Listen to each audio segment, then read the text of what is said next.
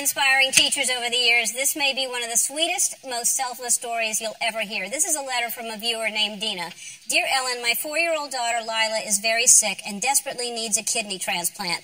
We looked all over the country and couldn't find a match. It turns out Lila's match was right in front of us, a teacher at her preschool. Teachers are everyday heroes, but Beth Batista truly goes above and beyond. How do you possibly thank someone for saving your child's life? I would love for Beth to meet one of her biggest inspirations, you. Sincerely, Dina. And I want to meet her too. So from Madison, Wisconsin, please welcome Dina and Beth. First of all, I'm glad you wrote the letter. And this is a huge thing you're doing. So why did you decide to do this?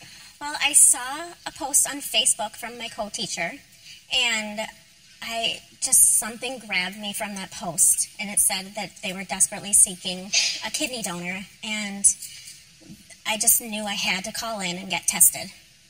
So you got tested, and how did you find out that she was going to be a match? Well, first of all, it was crazy because we had people getting tested from California to Virginia, everywhere in between. Nobody was a match. Beth wasn't even our daughter's teacher at the time when she started getting tested, and they randomly got put in the same classroom this fall. So the universe just converged to make it happen.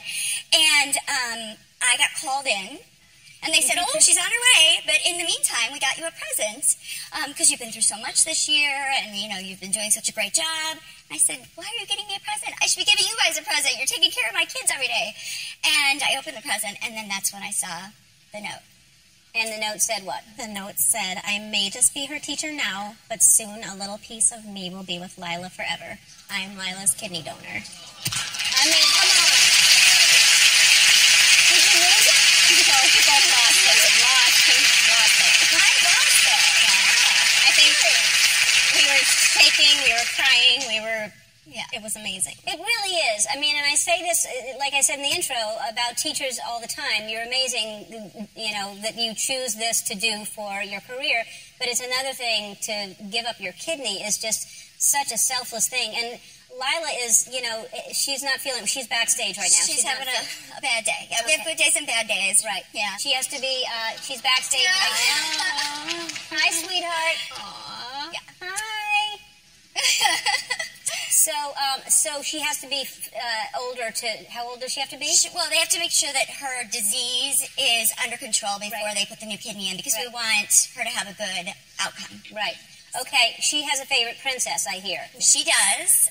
When we were in the hospital, we watched the movie Brave every day. She was in a coma for 3 weeks, and I would put the movie on every day and talk to her about how being brave doesn't mean that you're not scared.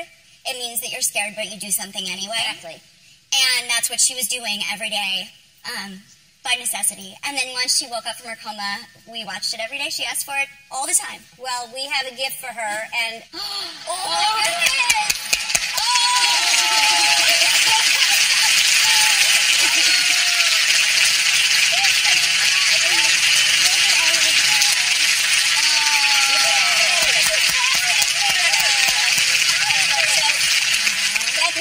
Something in common. We both love Aaron Rodgers. Oh. Love Aaron Rodgers. Love, with capital letters. Yes, I do too. I love him too. He's a very busy guy. I mean, like, really busy guy. But look at this. Ellen, what's up? It's Aaron from Green Bay. Hope you remember me. I miss you so much. Can't wait to see you. I hope you're doing incredible. Beth, what can I tell you? I was so moved when I heard about your story and the incredible act of selflessness you're doing for Lila. It's an amazing thing, and I'm so glad you're getting the opportunity to spend time with my friend Ellen and to get your story out there. I want to do something special for you and your family, so I want to invite you and your family to Green Bay to watch a game. We'll take good care of you, get you on the sidelines before the game, say hello, and enjoy a great taco win. Hoping the best for you guys. Can't wait to see you at Lambeau. And Ellen, I love you.